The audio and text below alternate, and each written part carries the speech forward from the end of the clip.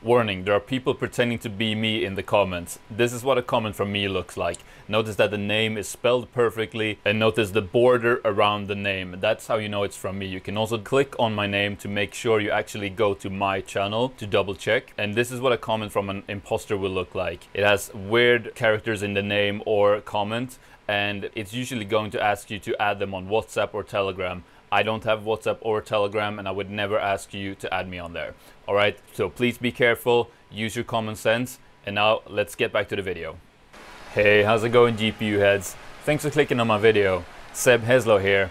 And guys, I want to start this video by saying that this is a bit of a, not response, but maybe like a continuation to a video that 𝗦𝗧𝗢𝗏𝗏𝗧𝗏 made recently on his channel, where he talks about why efficiency is so important when it comes to mining. Efficiency meaning basically how much hash rate you're getting per electricity you're spending, right?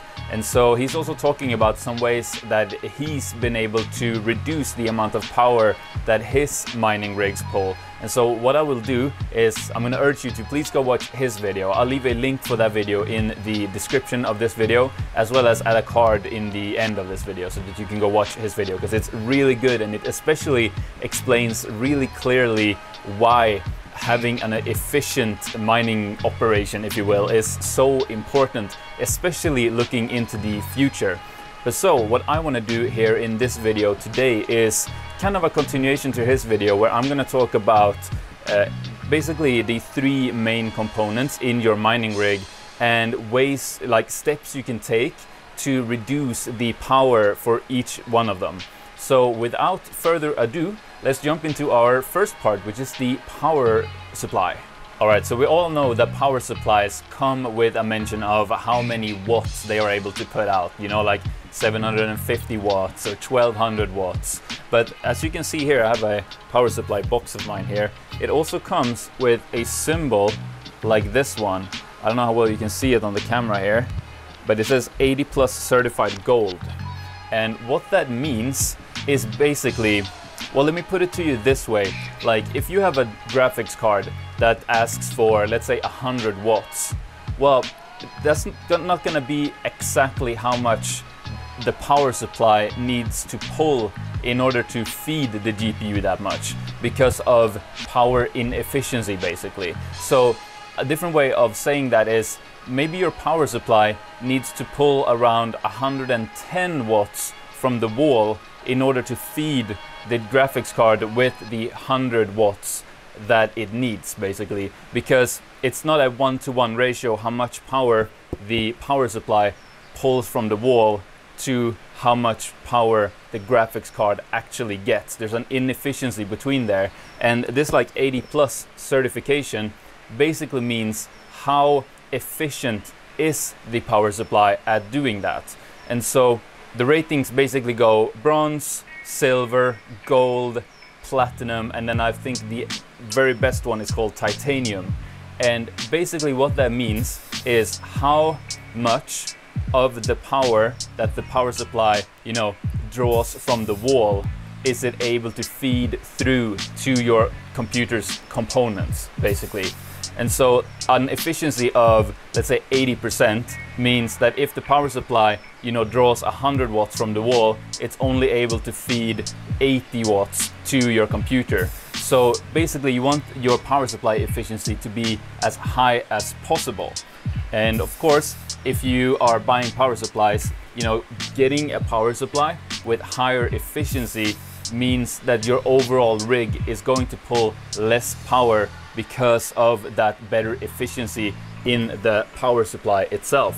And now I actually have a second tip about power supplies and how to run them. And let's hop on over to the computer so I can show you better what I mean with this. Alright guys, so we are over at the computer now, and what I want to talk to you guys about is something called power supply efficiency curves. And so what I have up on the screen right now is just the manual for a Corsair RM ATX power supply, basically, right? And so if we scroll down here to, I believe this is the third page, what we see here is a curve, and so this is what we want to have a look at here. So let me just zoom in on this real quick so we can see a little better. There we go. So what we are looking at here is basically how efficient the power supply is depending on how much you have plugged into it, basically how much your components are pulling from it. And so for example here you can see that if, you know, let's say the this is a 1,000-watt power supply here that they're using for the efficiency. So if you have components that just pull 10% of that, so just 100 watts. So let's say what GPU pulls 100 watts. Well, kind of 3070 doing Ethereum, that pulls 120 watts. So roughly 10%, right? You can see here the efficiency, if you have 230 volts, that's gonna be an efficiency of what looks like 88%. So that means, if we do some math real quick, is it's asking for 100 watts and the power supply has an efficiency of 88%, which means it's actually going to pull 136 watts from the wall. But so if we look here, we can see how this line starts rising the more you plug into it from there. So if we go to what looks like maybe 10, 20, 30, 40, 50, maybe around, yeah, let's say 50%. So if you have components plugged into it pulling 50%, that means that the efficiency we can see here is almost 93%, which if we do this calculation again, for each, you know, 3070 you have plugged into it, then will be 120 divided by 93% efficiency, 129. So you're saving almost 7 watts per GPU just by running your power supply around peak efficiency. And now, as you can see, efficiency then starts tapering off again as we get closer and closer to 100%. And now we don't really have to consider that because of, well, two things actually. The first one being the 80% rule, which is that you never want to run a power supply at more than 80%, and that is for safety reasons. While a power supply might be rated for 100 watts, what it's actually capable of delivering constantly in a mining rig safely is, you know, probably a good safe bet is more like 80% of its load. And that is to be on the safe side. So you never want to be at more than 80%. But now you also want to take into account the full CDP of, you know, the components that you are plugging into that power supply. And so what I mean by that is, while a 3070 might pull 120 watts mining Ethereum, a 3070 is rated for 220 watts, which means that if for some reason, you know, some sort of driver fails in your system, or you get a software error and all of a sudden your GPU starts pulling its full power at 220 watts, that means you want to make sure you have that headroom on your power supply so that you aren't all of a sudden pulling way more than your power supply can handle.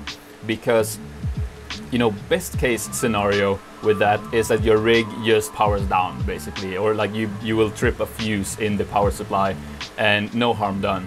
Worst case scenario is you overload one of the wires somewhere and your rig can actually catch fire, and yeah, we do not want that happening. So that is why you want to make sure you have that headroom, and keeping that headroom in mind of, you know, the 80% rule plus headroom for full TDP, that should put us somewhere around, you know, the maximum efficiency on your power supply curve here, which means that if you know, do all these things to make sure you're safe, you will also be at your most efficient on your power supply. So it really is just a win-win basically. Alright, so now that we've finished talking about power supplies, let's move on over to the most fun part, right? Graphics cards. And I'm sure by now most of you are aware that different graphics cards are differently efficient in terms of their hashing power, right? Like their mining power basically. And, you know, as an example, you can have two cards where they both pull the same amount of power, but one gives you higher hash rate. And so if you're shopping around for graphics cards, and you know, there's a whole, you know, big calculation and, you know, massive amount of research that you can do on what is the best and most cost-efficient graphics card to get.